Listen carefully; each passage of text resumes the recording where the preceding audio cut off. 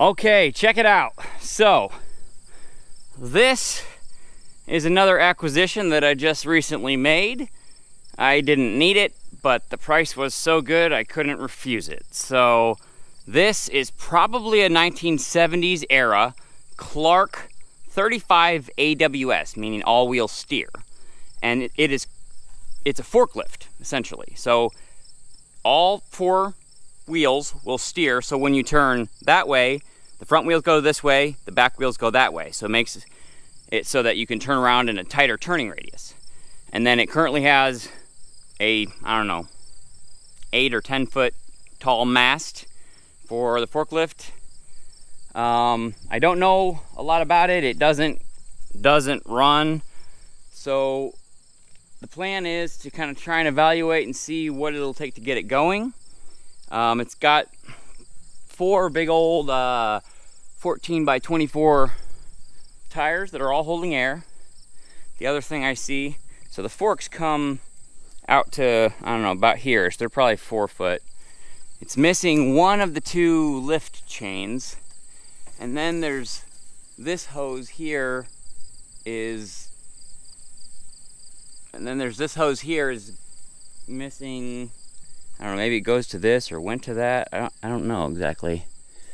But, so somebody started priming it at one point. But, it's basically Clark, Michigan. So, I looked online. There is very little, if anything, about this machine on the internet. Other than Michigan, which Clark, Michigan, are 2 brands that were together at one point, may still be, I don't know. I don't think Michigan's really around anymore. But this is the smallest Michigan wheel loader that they made. And this particular one was either, one, retrofitted to be a forklift, which I don't think so, or it was a all-wheel steer Clark, Michigan forklift. And so 35 AWS, the serial is 457A-184-CAC. And that's about the extent of it that I know. It is a diesel engine. I don't know what diesel it is. Apparently, from the research online, it should be a Detroit diesel in it, but I don't know. So I believe, so this is an air compressor. It does have air brakes and air horn. I don't know how well any of it works at all, but yeah, so it's a 4-cylinder diesel. Let's see here. Where does the air come in? That's the air cleaner. Okay, air comes in right there. The Detroits that I've seen, they have a blower, at least if they're a 2-cylinder, or a 2-cycle Detroit diesel. Looks like some of the starting wiring is kind of either disassembled. One of the starter bolts is, oh, it's still loose. So maybe there's an issue in there. Well, and then there's a starter sitting right here. That's not a great sign for the starter. But here's the operator's location. My guess is that these are probably brakes. That's probably throttle. That's probably a parking brake. And this would be your forward, neutral, reverse. And then probably your high and high, medium, low, maybe high, neutral, low.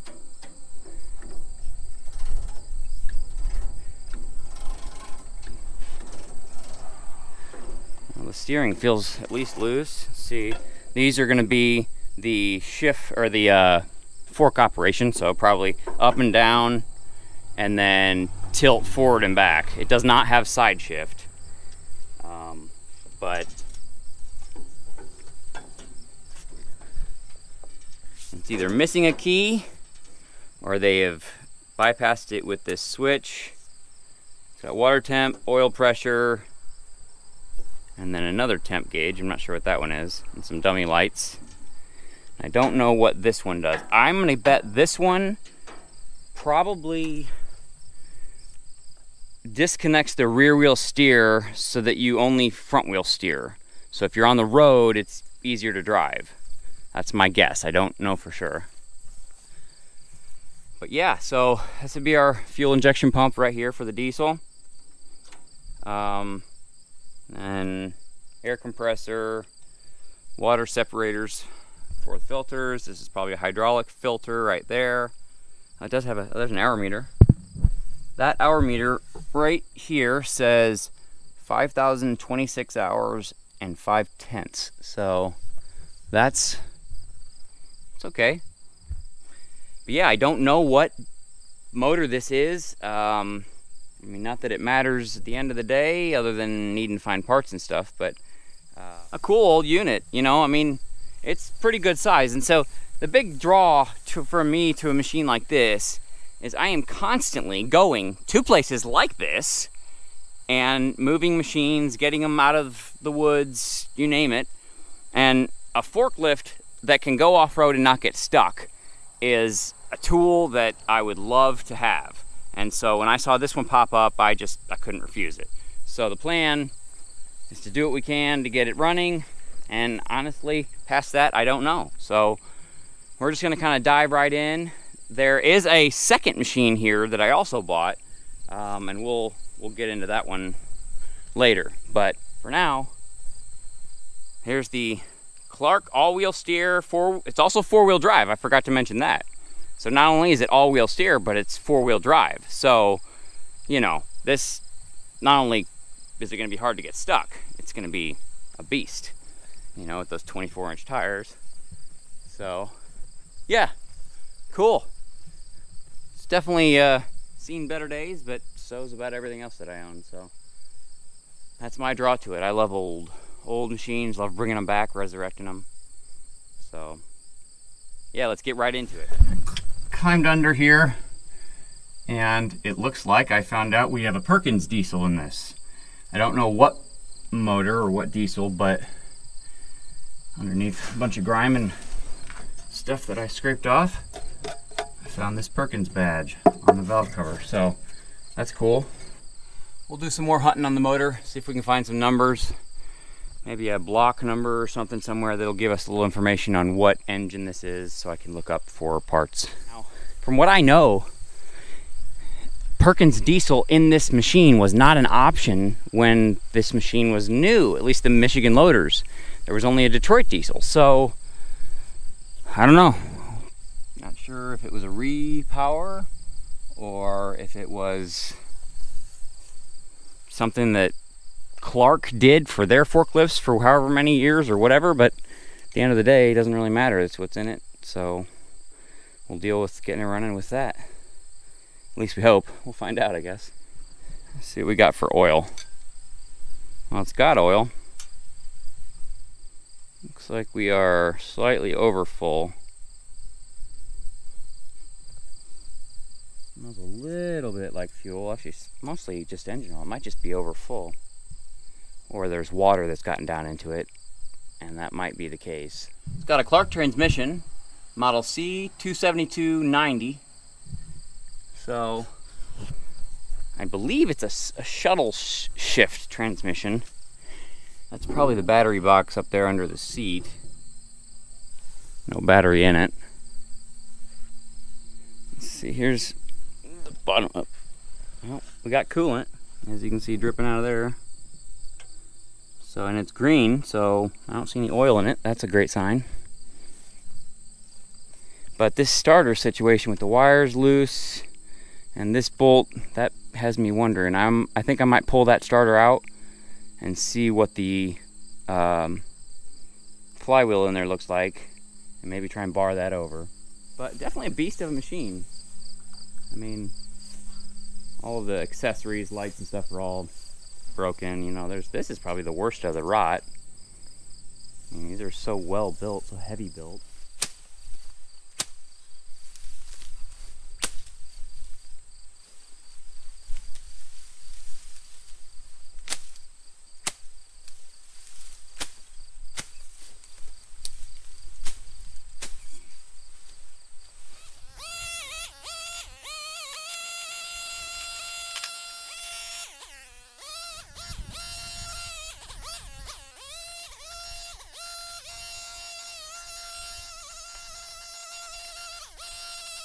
All right, now look at that. You can walk around it without worrying about getting covered in burrs or laying in the weeds.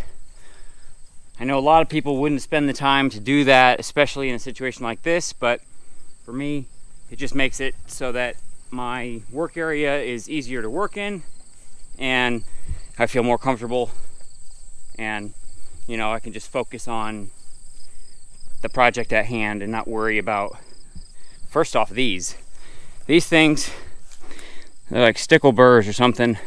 They don't hurt, but they get everywhere. And there were 2 or 3 massive, like there's a whole row of them right here, and right there and there. All that dead brown is these stickle burr things. I don't know what they're called exactly, but they were all right here, and I was getting them all over my pants, and you know, they get caught up in your shirt, and if you don't get them off, the laundry's not good. And so all cleaned up, can get all the way around it. So this is a steel string trimmer that I put a hedge trimmer head on, and what it allows me to do is get down through thicker stuff and lop it off at the ground level. A string trimmer would do well as well, but you'd constantly be changing the string. And so I used to run for about 10 years a landscape design and construction business, and we used to mow about 105 plus lawns a week. And so on top of that, we did landscape design and construction, but when we did overgrowths, this was the best tool. You can go into thicker stuff, drop it down ground level real quick, and not worry about having a big machine or bringing in a brush cutter or something. So it is a little more work than a brush cutter, but man, is it easier and cheaper to run. So I love it. I use it for exact situations like this all the time. All right, on this thing, because I see some of these wires near the starter kind of just all over the place, I think the plan is I'm going to start by pulling this starter off and taking a look to see if there's any issues in the flywheel housing or maybe with the starter. So that's what I'm going to start with, just so I have an idea of what's going on.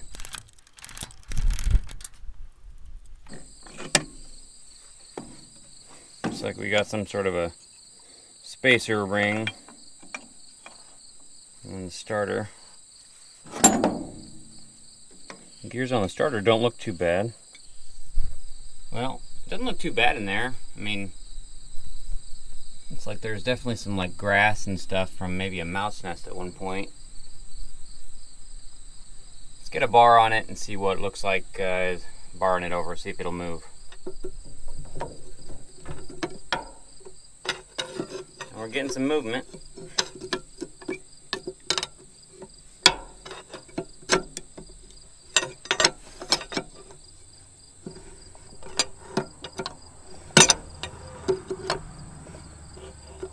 It's getting tight.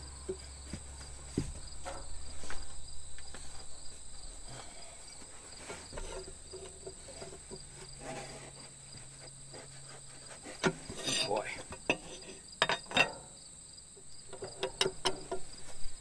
See if we can go the other way.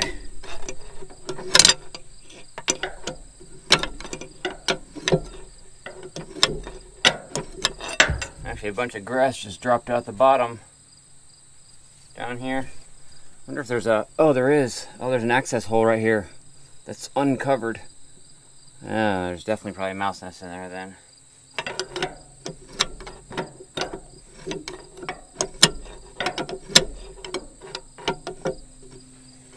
Alright, it's binding again.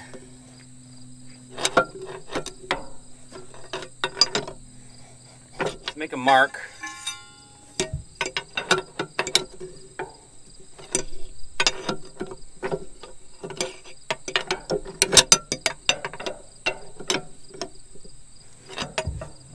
Alright, right about there is where it's binding.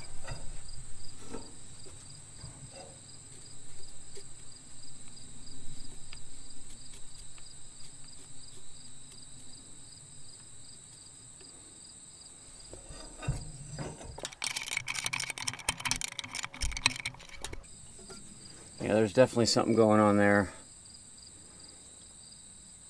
Yeah, and this is what I thought. I thought definitely the starter was loose because I'm not the first person to have tried this.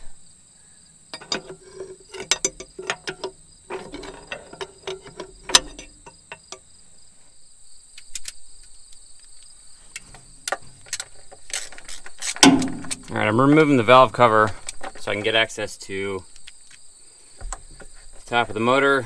Maybe I can see what might be happening. And if not, I'm going to pour some oil or something down the cylinders, let it soak.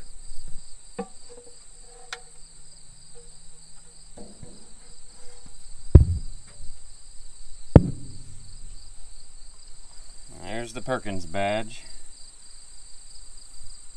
Doesn't look too bad. The inside of the valve cover. So surprisingly, the top of this motor looks really good. I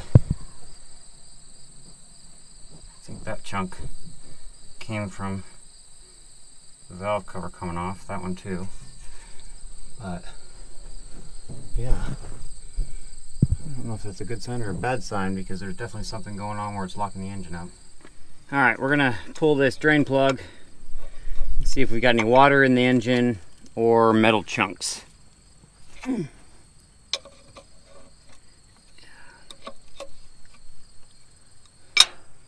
engine oil level was a little bit high, so I'm thinking there's probably water, but pretty clean.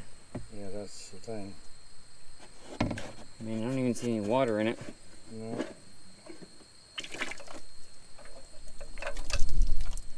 Honestly, I'm gonna leave it alone for now.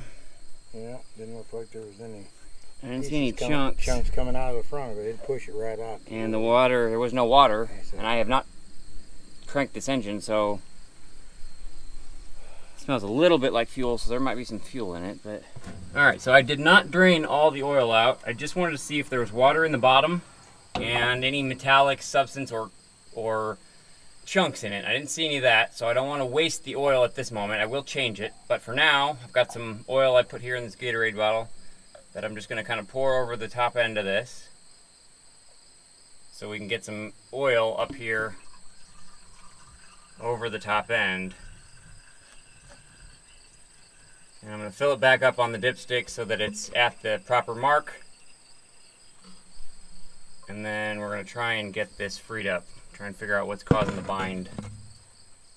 Alright, that'll be good for now. I do think I'm going to grab some PB Blaster and pour it in there as well. Alright, got some PB Blaster in here. I'm going to pour it. I am kind of leaning toward this front cylinder might have a valve stuck. That one's loose.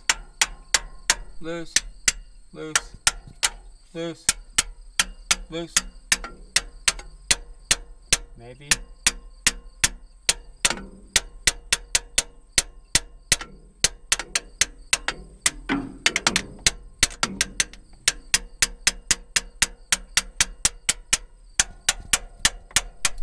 Alright, I've got the ports. I've got a light up there on one of the ports. And I got this inspection cover on the torque converter open. And if you look in there, I mean, it looks beautiful. I don't see any issues at all. I can turn this drive shaft. You know, it's making some noise, just the fluid. But in large part, there's no binding happening in there. I only think, man, it might be a bent rod or a broken rod in the bottom of the block, which would explain the, I don't know, 1/2 to 3/4 turn, then stop, 1/2 to 3/4 turn, then stop. Obviously that would be worst case. I'm still going to keep investigating and try and figure out what's going on here, so that if all else fails, if I have to rip off the bottom pan and figure out if there's something going on down there, I will. But I want to try and avoid that if I can. So we will see. I did accidentally break this bolt. I was prying too hard on it, trying to bar the flywheel over, so instead I got a socket that I'm putting on the crankshaft nut. So yeah, fun. Alright, well, I thought I had nothing to lose, so I put this ratchet back on the crank bolt, and I had this big square bar, I thought, nah, no way, it won't happen. And lo and behold, it freed up. Sometimes you just need a little leverage, but what I was prepared to do was really take it gentle when it started to bind, and I did. I didn't put much pressure. I mean, I just put all my pressure at the end of the bar, and it pushed right past it, and now it's cranking all the way around. The fan's not turning because it's slipping on the belt because it's hitting the ratchet back there, but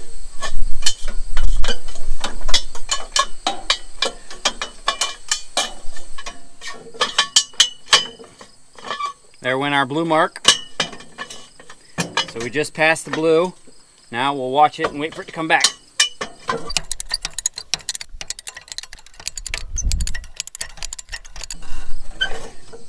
There it is. So now we've been around probably at least twice now, so maybe 3 times.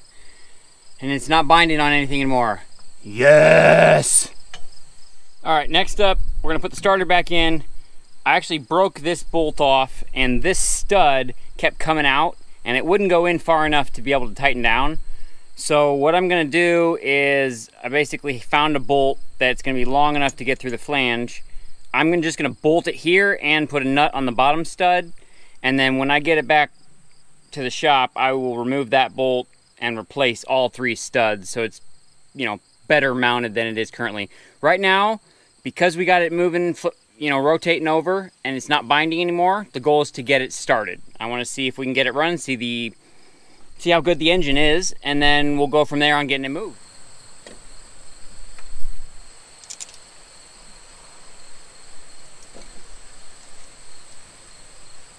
I know this is the positive battery terminal. I know that's going here.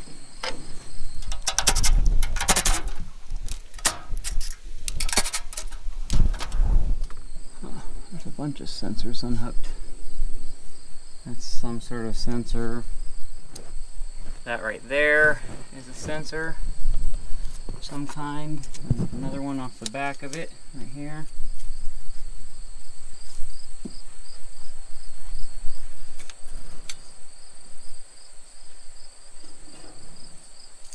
Alright, so this thick red wire goes over to the other side. And it comes into this loom here. And that red wire comes down this loom. Looks like it jumps into this one. Right up in there. Into this thing.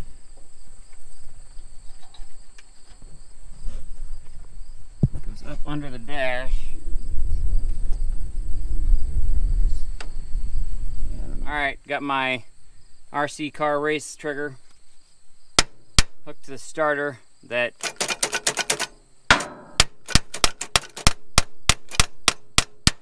beat it. I'm gonna put this on the crank real quick.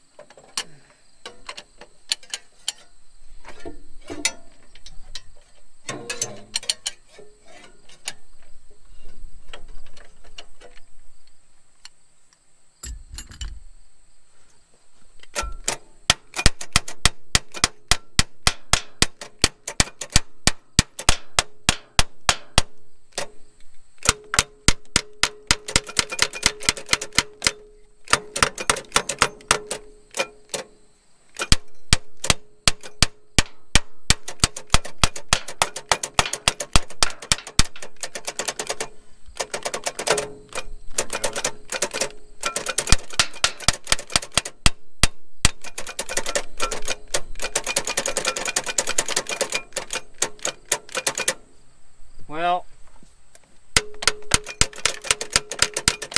I'd say it needs a new starter. Yep, that's going to definitely be on the list. Can't go anywhere without that.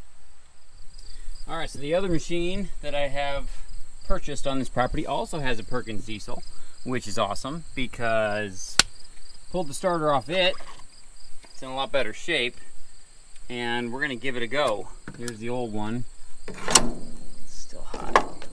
I want to see if I need the little adapter plate there.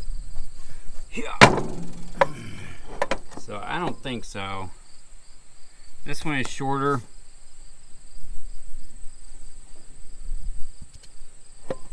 I'm gonna try it without it, and then we'll see what happens. I ended up cleaning up this last stud. I did get the nut off of it, and so we're gonna use these two studs instead of that top bolt. I couldn't get the bolt through the flange on this starter because there wasn't room for this to sneak past it. So instead of grinding on the starter or the bolt, we'll just use a stud. And this one, the solenoid is going to be facing down, which is okay.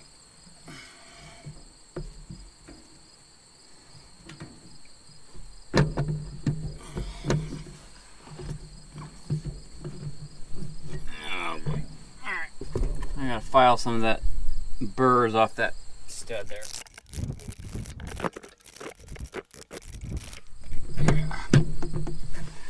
Come on, baby. Oh, it's hitting. It's hitting down there too. I just don't know if that thing's gonna have the reach that it needs. Alright, long story short of it is, with this adapter, there is not enough throw for this to reach the flywheel inside the case here. So you remove the adapter, right? Okay, that's fine. But this stud is too long and comes in contact with the case of the starter right there, and same on the other side. Simple solution, cut the bolt down. That's easy, that would be fine. The only problem with that is when I get a new starter, it might need the longer stud because it also might need the spacer here.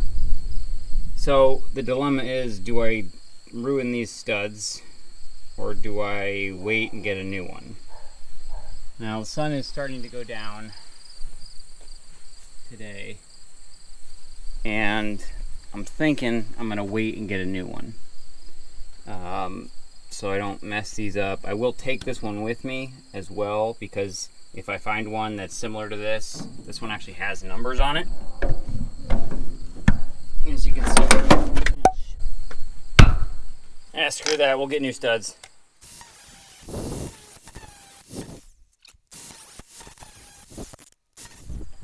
We're gonna need some washers or something. Well, now I've done it. I just totally blanked on the thought that the threads don't go down far enough. So I'll have to either one, bring a die to run over it, or two, just get new studs or bolts that'll snake in there somehow. Oh dang, I was trying to get it. All I wanted to do is try and turn this motor over and see how good she sounds.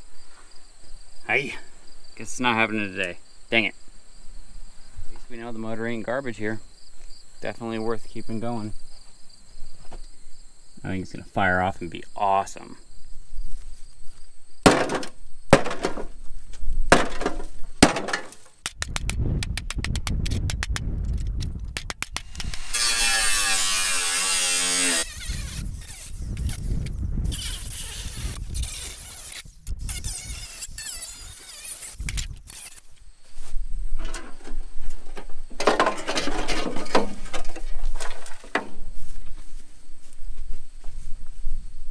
There we go. Now there's no piece of car in the forks. Alright, just got the starter rebuilt. We're going to put it in and see if we can get this old dog to bark back to life. I am going to replace all three studs when I get them back to the shop. For now, we're going to use what we've got. And hopefully they're long enough. I did cut a little off, thinking I was going to try the other starter, but oh well.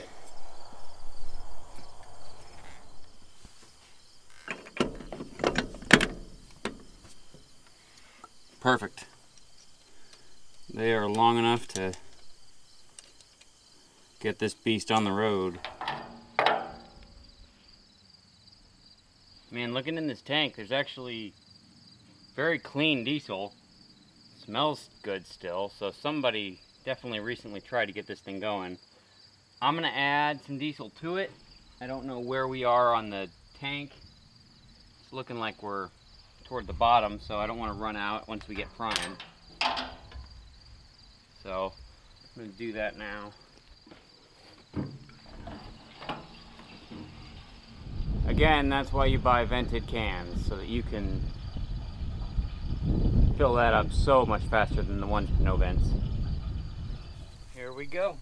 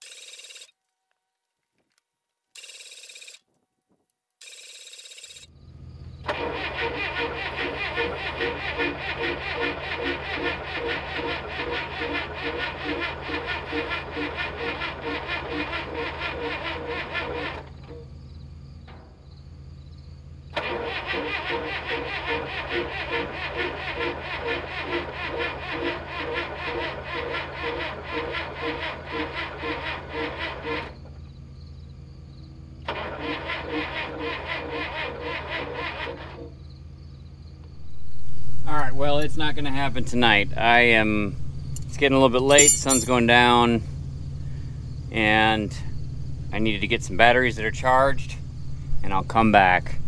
I've got fuel to this injector, kind of this injector. This injector has fuel, and this one does not. And so this one and this one, the second and fourth, are not getting fuel up here. I get it right down here at the rail. And so I got fuel at all 4 of these junctions. And so I've been cranking on it, just trying to get it to build pressure and bleed the air off. But so far, I can't even get it to pop off with the ether, which kind of blows my mind. So I don't know, maybe up in there's clogged and it's not even getting the ether. So maybe I'll pop that air cleaner compartment off, or maybe take that hose up there off and see if something's going on in that realm. But at least we know the motor cranks.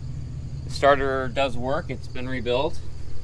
It was kind of smoking, but it looks a little small for this application. It's a 10 MT Delco Remy. I mean, it looks like you could get double the starter. Man, that is hot. You could get double the starter in here. So I don't know. Today is finished, and I'm out of here. Alright, so I just took this, I don't know if it's a filter or a water separator, but it did have diesel in it up to the top. But if you look inside, there's just a mountain of rust and crud built up in there.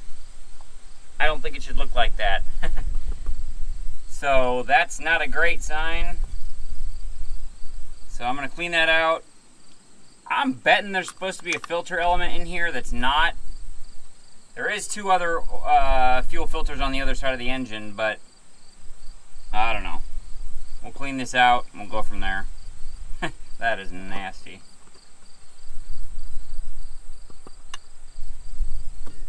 Man, look at this.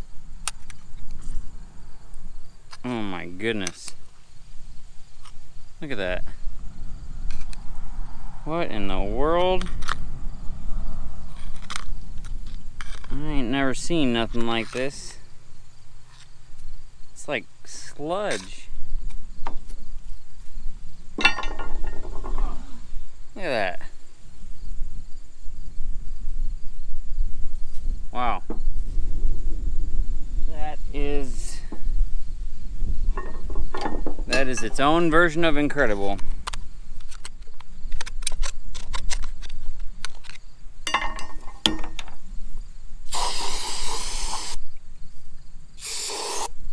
I'm gonna use a bottle jack and see if I can get it up a little ways with that.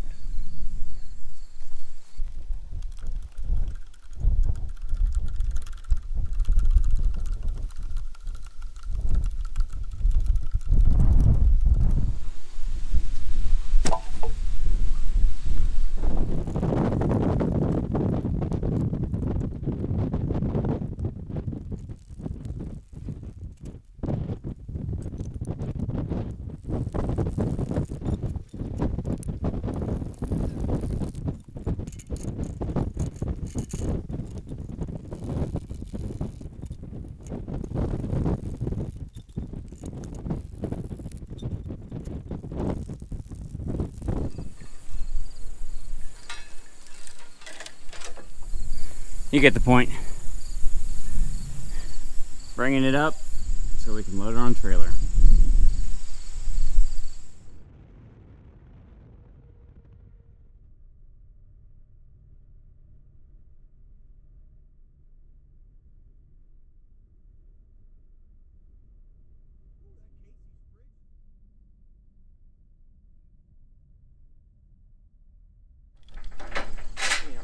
They push back and when you fold it, you let a little bit off, maybe shove it. They'll go back now.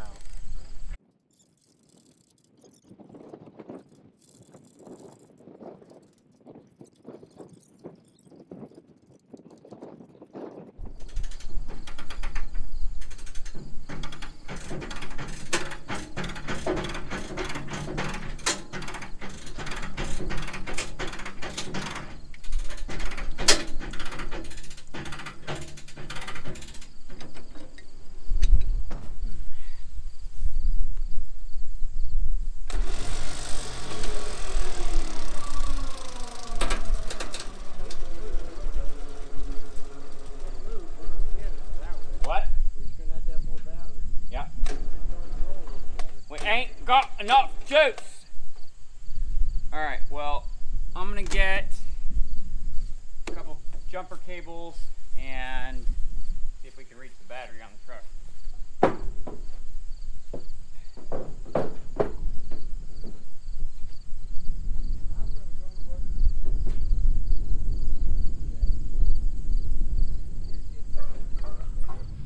I'm gonna try to see if they shouldn't be too hard to move.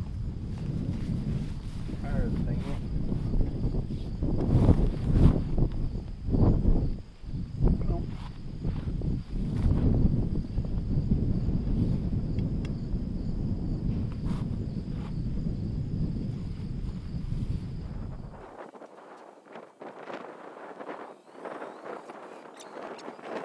Okay, hold it right there. Let's try to stop it right there for a minute. Okay.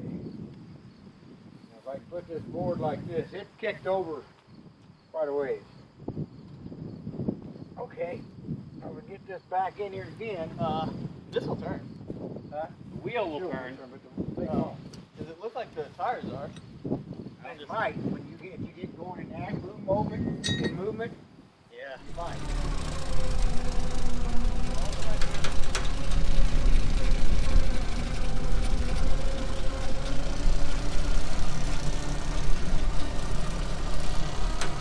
Yeah, you're moving the wheels, Josh. Yeah. There's a lever right in front of between your feet on the dash. On the dash. It's a little that lever one way locks it in so it only does two-wheel steer. So it must be down to that. I don't know. So I haven't seen that yet.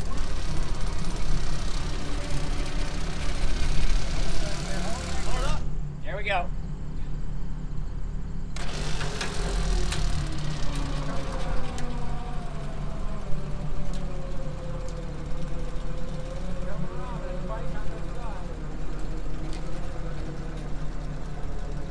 Turn that way. I figured it out. I figured the steering out. Hold it right there. I gotta take your binder off. Well, what I'm thinking we do, unhook the ramp. I will move the trailer over. Right. And then straight up. Lift the Moving ramp you back is up. probably more work. Let's unhook this here. Yep. Oh, Yep.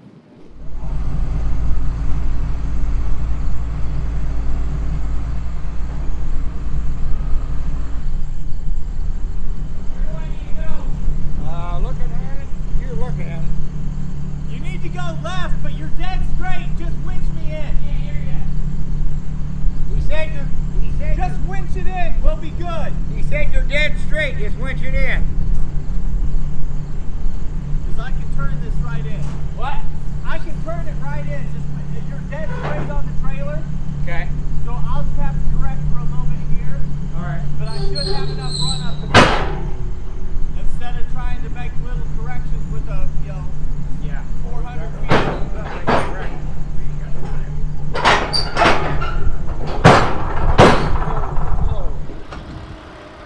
She ain't light.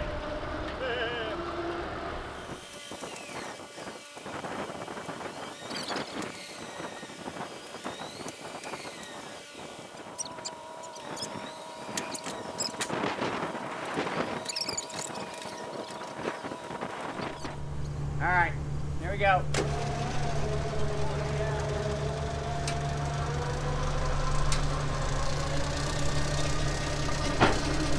It wants it. It doesn't want it anymore.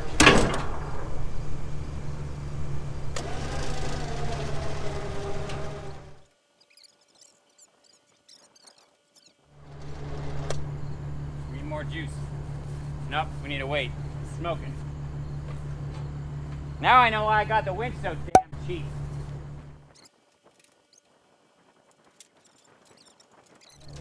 Easier to turn when it goes faster. If I had control of that, I would speed it up for you.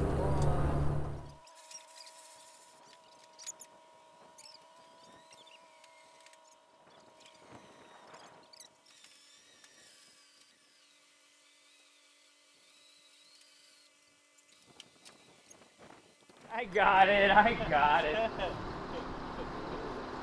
Man makes YouTube videos. Forgets to turn camera on. But we're having fun.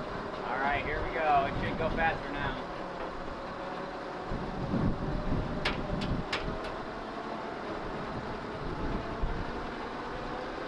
Are you center? Turn this way.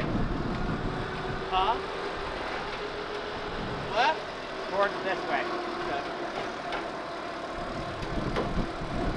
Yeah, keep going. Because you're going to go off on that side if you don't. Good. I want to make it more difficult.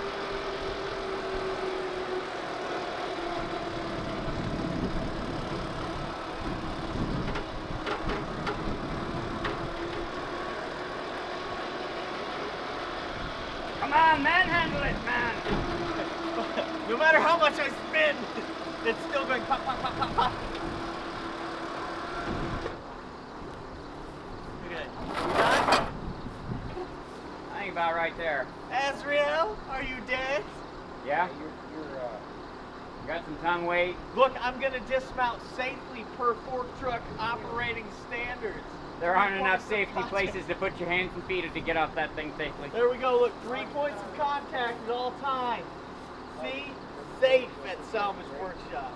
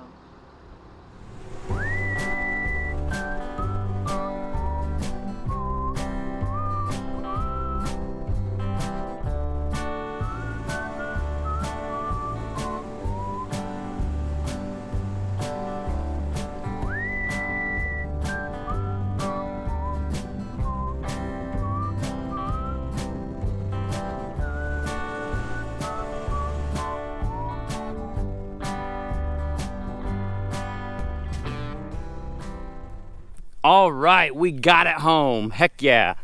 Obviously a little disappointing that we weren't able to get it to start, but at least it's here and I don't have to keep making the trip out there. It was a late night last night. I got home, it was dark when I got back with this. Then I had to go back with another trailer to get the green truck because the radiator blew. All right, so just got back from the junkyard. This is the original radiator in the green truck, and you can see right here there's a crack that goes all the way down in the actual plastic chunk part of it. So, and then there's some stress cracks down here. All in all, it just was ready to go. And clearly, my truck had the wimpy version of radiator compared to what was available.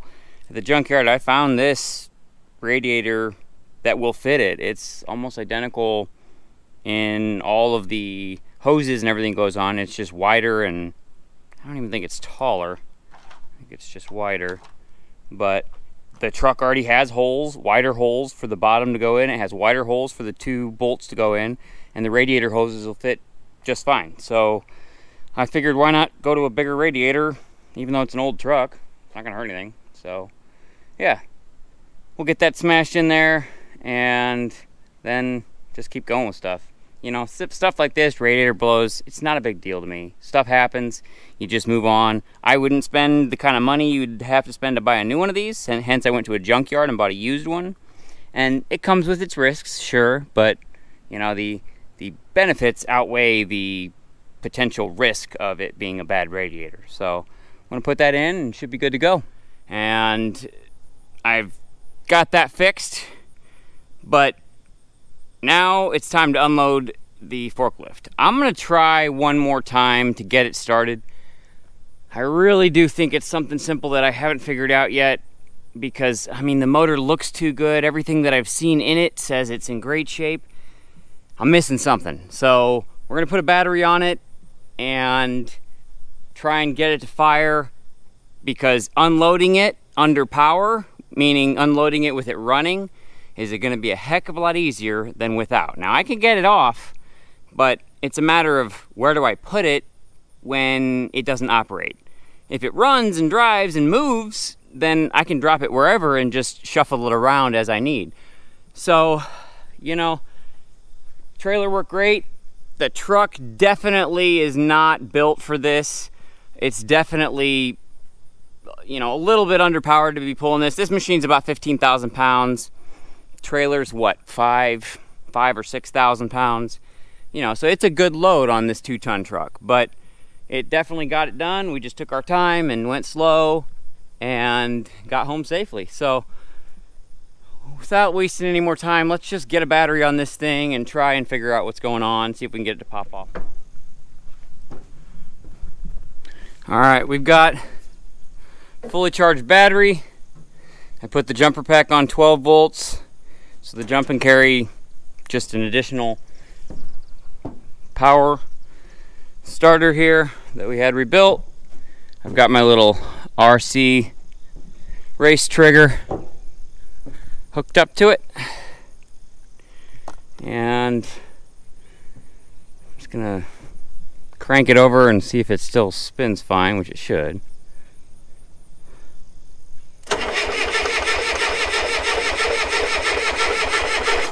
See, it cranks great. That fan, you know what I just noticed? I wonder if that fan is turning the wrong way. It is! It's going counterclockwise. No way. Could it be as simple as that? Is the starter turning the engine over the wrong way? Or is there a power? Do we need to switch the ground in the... Let's see, this wire goes up there to that terminal. And that is the positive, so this is our positive. Positive comes down through here. Yep, that's the positive lug on the starter solenoid. And then the ground goes from the battery, this wire here, and literally bolts to the transmission there. So that's a good solid, that ground. And then the only wire I have hooked to the starter right now is this battery wire and the RC race trigger, which is just basically giving us a start switch. all of these wires to this solenoid, to the alternator, everything is disconnected. Because I don't care about any of that right now. All I care about is trying to get the motor to fire. So, you know, it's funny because when I very first turned it over, so before I had the starter rebuilt, it worked for like 4 or 5 turns and then it died. That fan was coming towards me, and I thought to myself, that doesn't seem right. But I had so little time with that starter to even troubleshoot that or even think about it that I forgot. I lost track of that. And so when I had the starter rebuilt, I just assumed everything was good. And there's my first problem. That's one thing I know about old machines that you really should think about is when you walk up to a machine, never assume that the mechanic before you had any idea what they were doing. Or never assume that all the parts on the machine are correct, because that's not even always the case. When I walked up to this machine, as you saw, there was one starter sitting there that was not the right starter, but it was sitting there. And then this starter looked in much worse care. Was partially bolted on. I think some of the wires were on it and some of them weren't. And so that led me to believe they were having starter issues from the beginning. Not to mention, the engine was slightly locked. So, now that we know that, I'm kind of wondering. I know they put these Perkins diesels in marine applications, like boats and things. And so I'm wondering if either one, this machine was repowered with this Perkins, came out of a boat. I can't find anything on the internet about any of these 35 AWSs. I can't find anything at all about the forklift version at all. So if you know anything or you've got paperwork on it or a manual or anything, I cannot find it. Only thing I can find is a Michigan 35 AWS shovel. So instead of having a forklift up here, you have a wheel loader. So there's an arm and a cylinder that comes right up out of here, and then a bucket on the front. Everything else seems the same, other than I also have the manual for the operator's manual for the wheel loader, and it doesn't seem to have an air compressor or air brakes or air brake assist that I can find. It could. So, and also as far as the motor goes, it should have either a Detroit diesel, a GM diesel, or a Waukesha gas or a Continental flathead gas. And so this Perkins being in this threw me for a loop because I couldn't find anything on it. I literally had to figure out what motor this is on, or this is based on numbers on it, and the valve cover up top says Perkins like you saw. So getting back to the issue of what we figured out here, I think either this came out of a marine application or they bought this starter used or had it, and it came out of a marine application where it turned the motor backwards. And I could be wrong. It could be just this also could be wired wrong. I don't know. So one good thing, and what we're going to do right now is, now that I've got this, now that I think we're turning the diesel wrong, turning it over the wrong way, I'm going to take the starter off of the other Perkins that I have and finish trying to put it on. I was going to try and put it on before, but it was $90 and next day to get this thing rebuilt, and I was like, yeah, whatever, it'll be fine, I'll get that tomorrow. So I did that. And so now we're going to go back to that idea and see if that starter will turn this the right way. And if it does turn this the right way, then we know this starter is either wired wrong inside or is just straight plain out the wrong starter. So let's go grab that starter and give it a shot. How crazy would it be if just getting the other starter to turn the engine the right way will be all that this thing needs to pop off and fire. I am really excited right now because I seriously think this is the issue. I think this is the whole problem. The motor looks in too good a shape to not have any compression, because that's the only other issue that could be. The only other thing I can think of that would cause this engine not to even fire on ether is no compression at all. Or some sort of the valves are completely out of time. which would mean somebody was in there and completely whatever destroyed timing or never got reset. I don't know, but let's compare this starter with the other one. All right, this is the one that was rebuilt off the actual forklift here, and this is the one off the other Perkins. It looks to me, I mean, the actual gears on this one are longer than on this one, but they both have this 3-bolt hole pattern.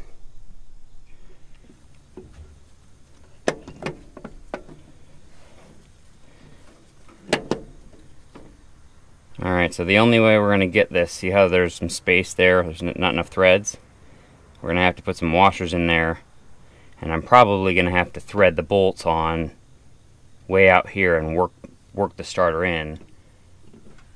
I intend on replacing all the studs because I broke this one trying to get the flywheel to turn over, the motor to turn over, and only the top and bottom ones are being used right now. But that'll be fine for us to figure it out.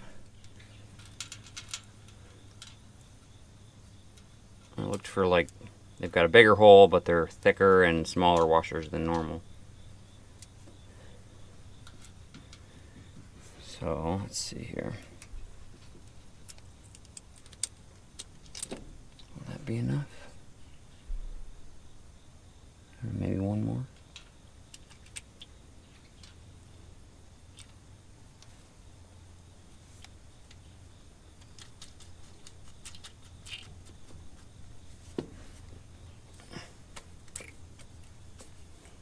Alright, now I gotta go down and do the same thing on the bottom.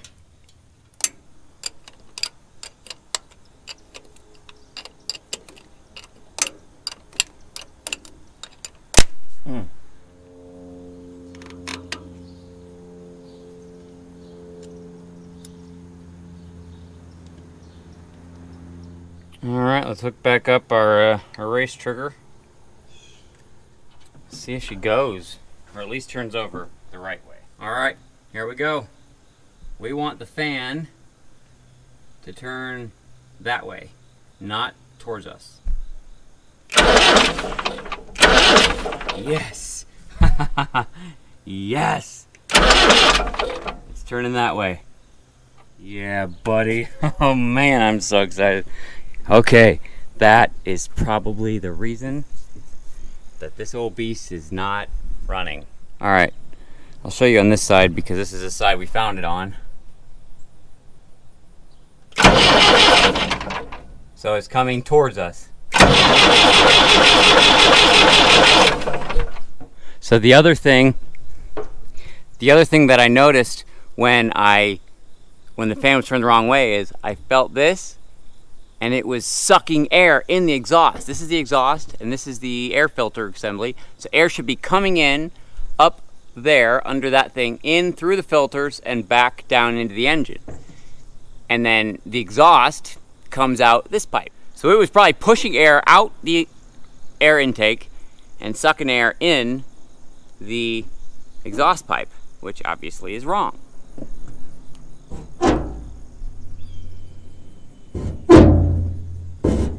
Well, that little connection is going to need some TLC. That's all right. Okay, now we're going to get a little huff of laughing gas, and we're going to see if this will pop off. If it fires. Oh, baby. Oh, baby.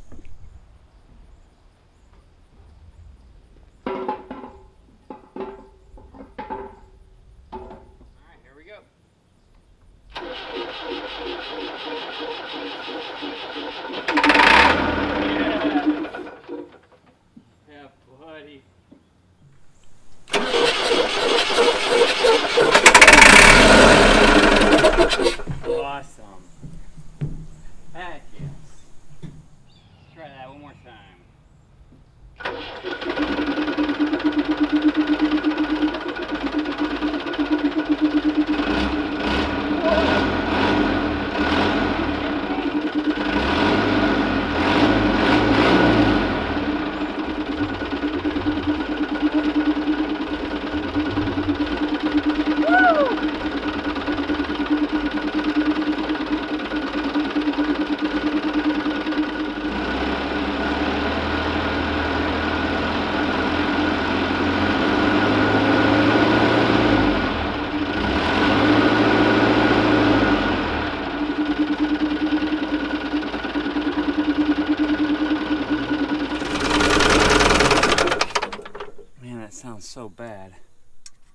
think they're running on all of them.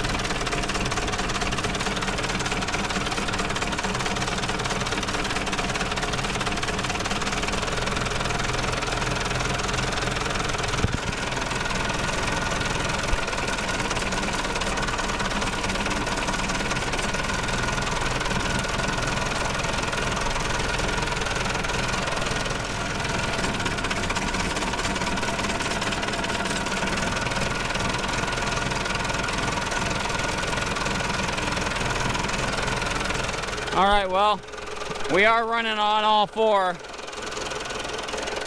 The air compressor itself, I feel like there's a noise in it.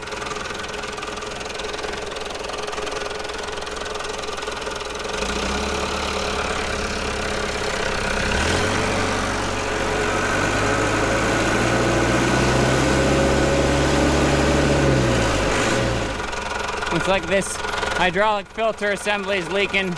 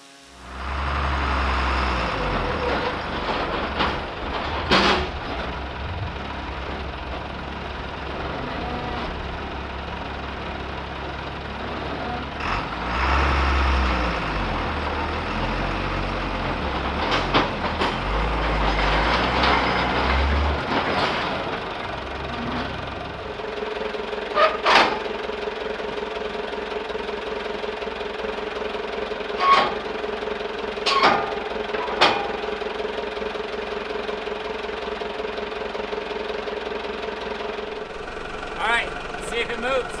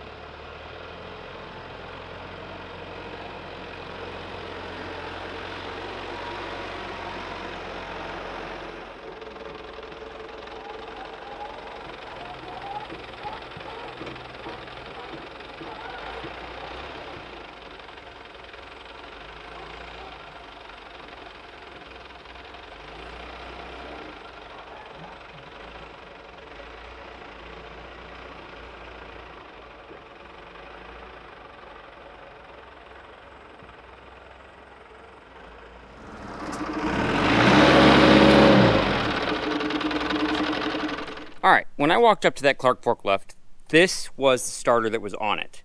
And come to find out, it is a counterclockwise rotation starter. Probably meant for a marine engine, or I was told a bunch of older Heister forklifts had counter rotation starters. Clearly not the right one. Put the one off of the other tractor on it, boom, fired right up. Sitting on the tractor was this starter. Well, this one, bolt holes don't line up. Well, looking around in the weeds, I found this one. And it didn't look like this. The armature was broken, the Bendix was completely seized up, there was a complete back of the solenoid was busted. So I took it into the local starter repair company, and in a matter of a few days, brand new armature, brand new Bendix, brand new solenoid, fixed the wiring on the inside, got the whole thing rebuilt. This is a Delco Remy, I think it's a 30 MT. This one is a 10 MT. And so, I mean, you can just see the size difference. I mean, it's massive compared to this one. Clearly, this was not the original one. But this one was. When I put this ring on here originally, you can see the outline here of where the old one was. And this ring matched this starter perfectly. So, plan is we're going to get this one thrown on. Currently don't have a starter on there right now. They were shooting in the dark with starters. I mean, that's why this one was wrong. This one was, it fit, but was also wrong. And there was no way I could have known that this was going to be a counterclockwise rotation. I guess I could have put power to it, but then I would have had to know to think to look for that, but I honestly didn't. I had no clue. So, obviously, the guy who rebuilt it, definitely not his fault in the starter. It was mine. I mean, at the end of the day, I took him a starter, he rebuilt it. This thing's rebuilt and ready to rock and roll. So I'm going to hang on to it for maybe a future project. You never know. This bad boy is the one that's going on the machine. So let's get it bolted up and see if it'll fire the machine right up.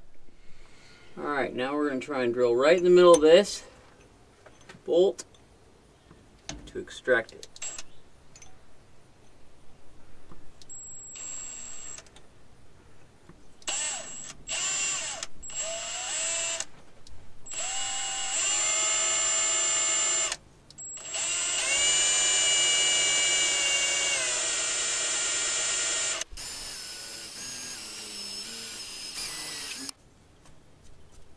Try that. Now, I like to take a torque spit that's just bigger than the hole I just drilled.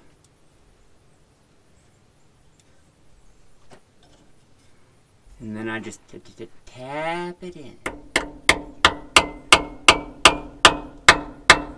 can hear that high pitched, gets tighter, tighter, tighter, tighter, higher, higher, higher, in tone. Higher the pitch, the further you are in. And now you take a 1/4 inch open-ended wrench or closed-ended wrench. And so let's see, righty-tighty, lefty-loosey. So we want to go that way. We want to go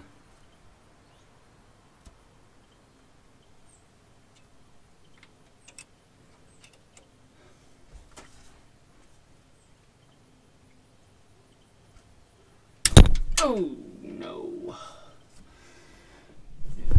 That would be worst case scenario in doing what I just did. You break the tip of the bit off in the hole that you just drilled. And the reason that's a bigger deal is that is now a hardened piece of metal inside of that soft stud. Alright, well, see what we can do. I doubt I'll be able to drill through this, but let's try it. Nope.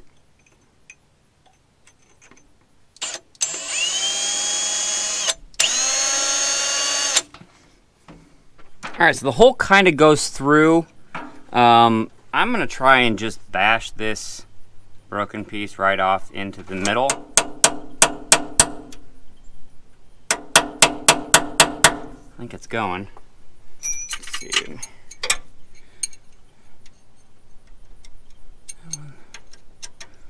I think that one fits better.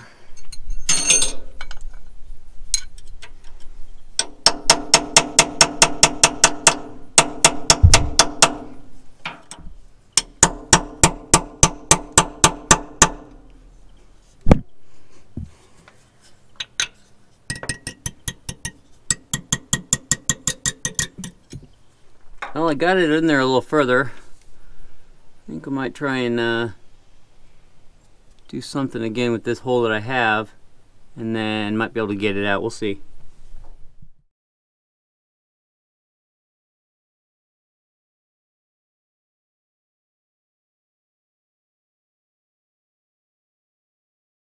Red Loctite.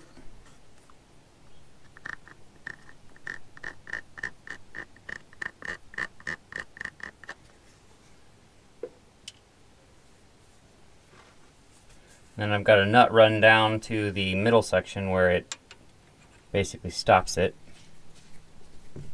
We will run this in until it can't go on anymore. There we go. Now this nut should come off. Perfect. We'll do that 2 more times and put the starter on. Alright, well, we got the starter fully installed. Got the little RC race trigger hooked up so we can try and start it. One thing to note, the alternator's not hooked up. All this additional wiring for, you know, running the switches and the gauges and all that, I haven't done anything with it. So I really need to go through and completely rewire it, because as you see right here next to the battery cable, there's a open wire, there's a bare wire, this wire has a million cuts in it. Same with every single wire. I mean, there's wires that are cut there. This wire here, it's got a, you know, missing the coating there. Coming off the alternator there, I mean, this wire's been melted before, there's a crack there. So to properly start this up there with a button is something that I definitely want to do. So yeah, right now I don't care about the additional wiring. It's all disconnected, has no power going to it. Only thing that's got power going to it is this big cable going to this big starter. So let's see if we can start it up with this starter. If it still has a prime, and I'm betting it's gonna smoke like a chimney. Guess we'll find out. Here goes nothing. Yeah, baby. Oh man, look at this. I haven't started it in probably going on maybe a week and a half, 2 weeks. And so it's just been sitting right here. And she's smoking.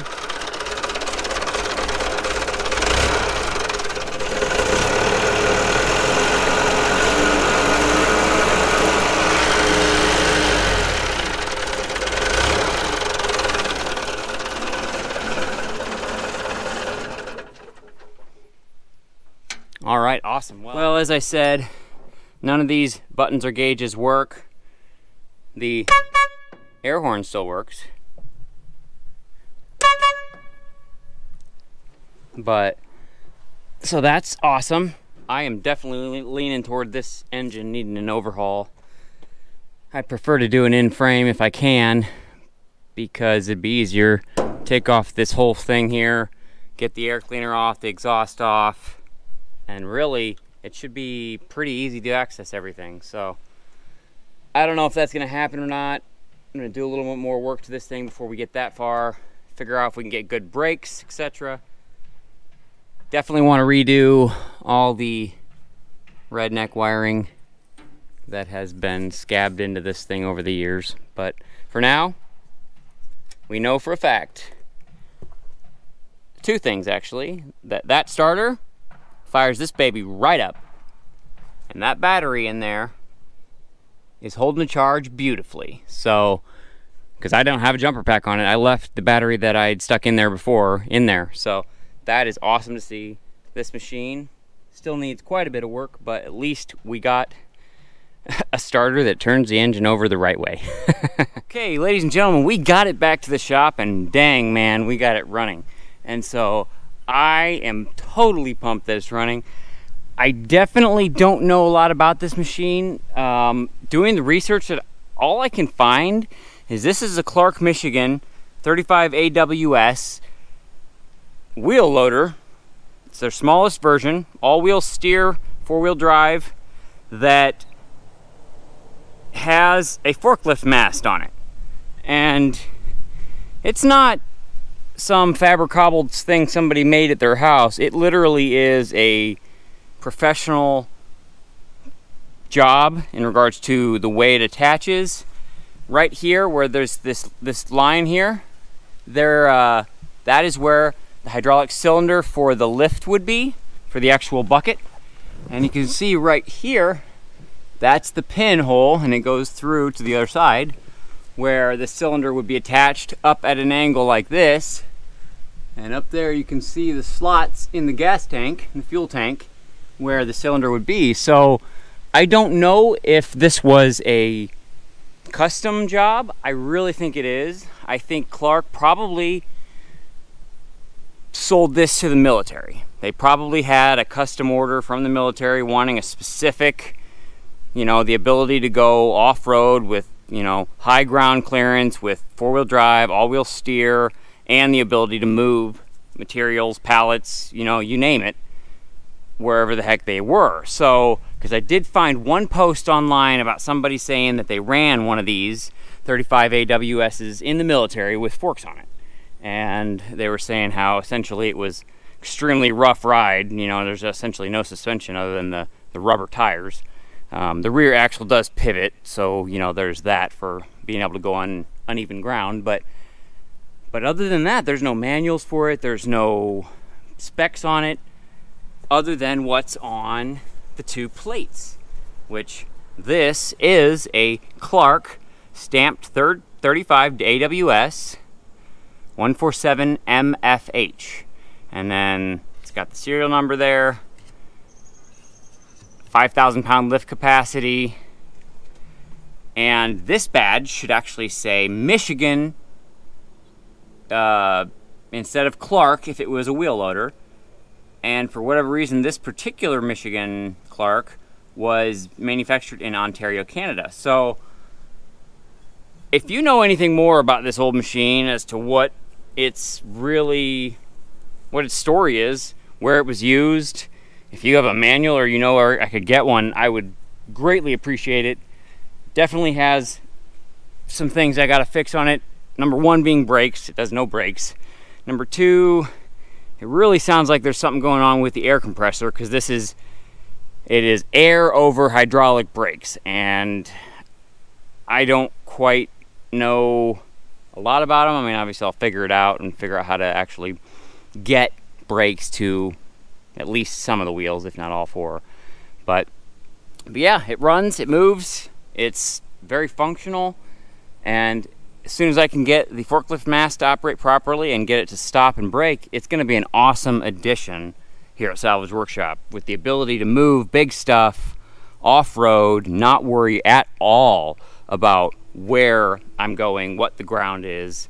Even the Heister forklift that I have, you have to worry about, you know, dirt or whatever. It can go on uneven ground off the concrete, but you have to stay on harder packed ground than, you know, normal. But this thing, man, it can go anywhere. 24-inch tires, you know, I mean, definitely can float through about anything. So I hope you enjoyed the recovery. Hope you enjoyed getting it running. There will definitely be more on this machine to come. So thanks as always for joining me here on the adventures at Salvage Workshop.